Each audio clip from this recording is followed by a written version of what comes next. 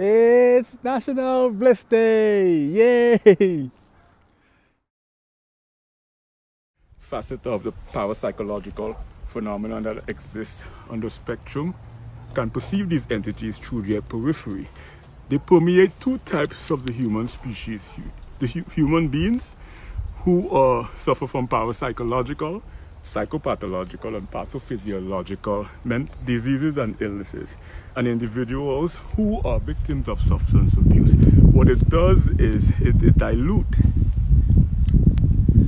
the ethereal, it's immaterial, it's energetic, it's a shield, it's a transcendental shield that protects the three dimensions. In his hand, he's got the whole world in his hand.